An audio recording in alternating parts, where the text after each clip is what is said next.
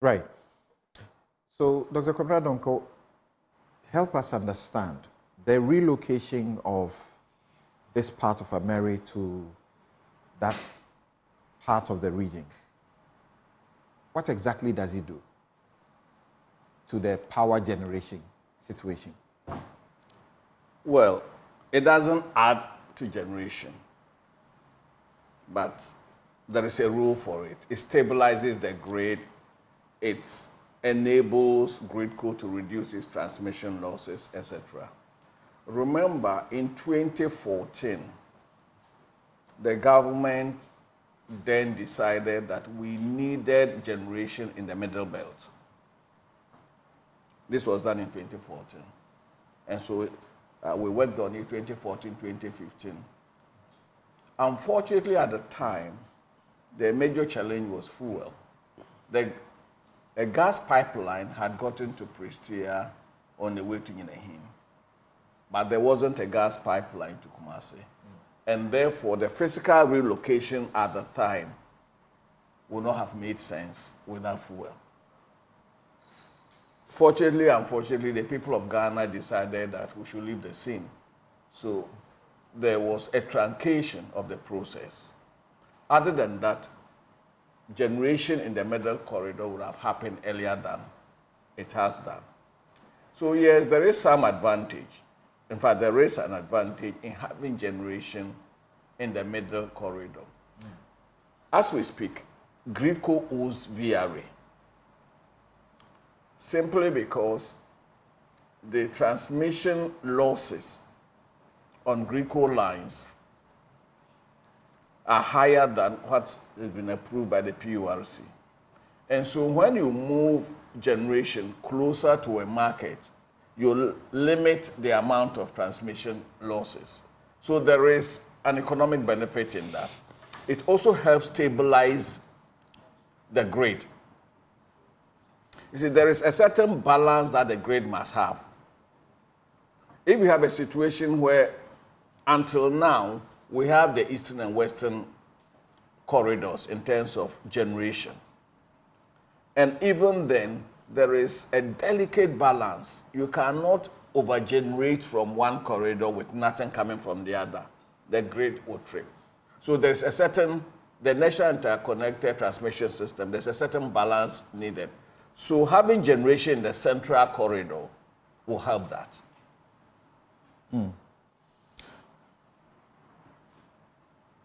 Maybe we should quickly now speak about the question of cost, and renaming can be, a lighter issue to the end. I don't know how some of your people perceive it. Now, we are told that the deputy CEO of the Volta River Authority,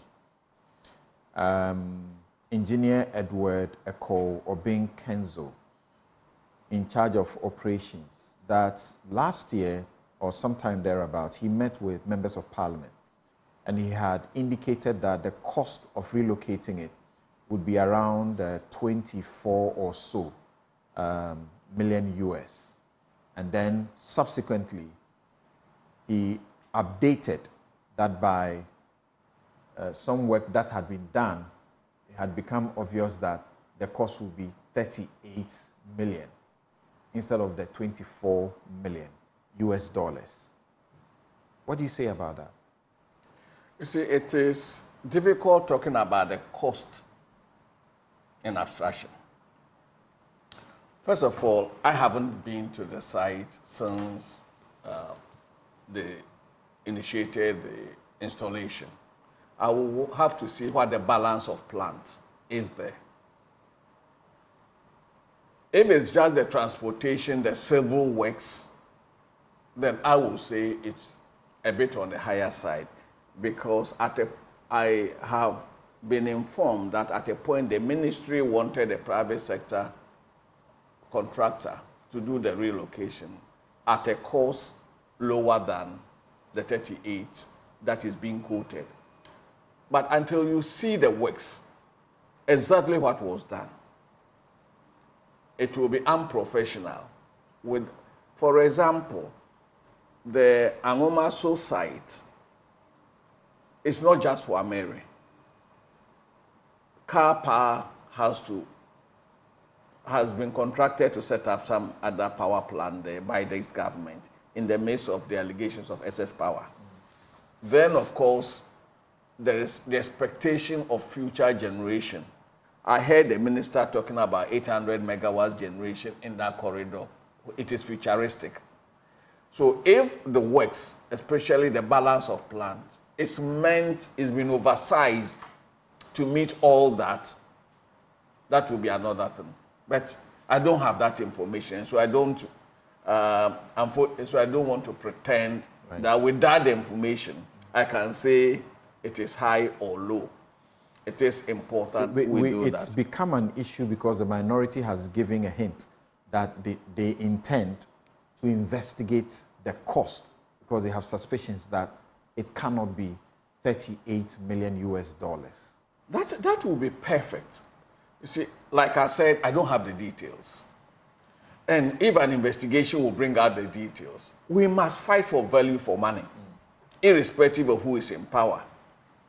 If a forensic investigation or a technical investigation is conducted, and I will call for that. Right. If it's conducted and it says, yes, give or take 5-10% is within range or it's excessive, then we have a basis to hold people accountable. Right. We know that our Ameri plant is movable, right? That's why it was able to government was able to move it. So 6 of the 10 plants. Units to the Ashanti region. Did you have any such plans?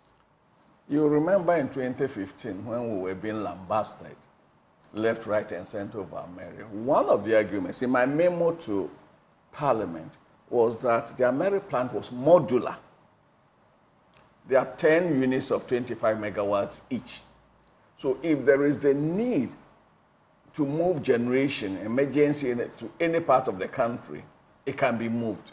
Unlike the existing plants we have, if you take the GE frame 9s, they are 110 megawatts each, 2 of them or 1 at a place. So these ones, that was one of the positive things we said about the plant when it was being negotiated. So we foresaw a situation where in the national interest, it could always be moved. Let me take the opportunity to also address this once and for all. The chairman of the Bawumia Energy Manifesto Group came out with some write-up claiming that the plant should have been purchased at $290 million and we had gone to contract it for $510 million. It is the height of naivety to put up that position. First of all, assuming without admitting that the units, if you put them together, they will cost $290 million, as he was claiming. In an emergency, there's a lead time, a long lead time. If you go and place an order with General Electric for them, there's a long lead time. Remember, this was an emergency plant. That is one. 2, the units alone, without the balance of plant, just as I was talking about, the balance of plant is another major cost item, has to be added to it. Then 3, and more importantly, if you are doing a build, own, operate, and transfer, it's like work and pay. And the average Ghanaian will understand that the taxi driver, if you pick a car, you are buying the car on work and pay. And by the time you finish paying for the car or the vehicle, the cost may be double what you would have paid if you had the money to buy it outright. The Ghanaian state didn't have the money to purchase it outright. And therefore, somebody says, I am buying it with all the finance costs, with all the interest. And then when you finish paying, of course you won't pay. Anyone who has taken a mortgage knows that if a property is $80 million and you are taking a mortgage, By the time you finish paying for that property, you are likely to have paid double the signature price. So this is just simple, common sense. And let me add this. This is the only plant. We've had the Tico plant in this country for over 20 years. It's never become ours. We've had Sonona Sogli and other private plants in the country longer than we've had Ameri. None of them has become ours. But through this innovative boot arrangement, the plant is now ours for 0 cedis. And so we can then decide to take it wherever we want, to the extent that we even decide that, okay, we want it to even change the name.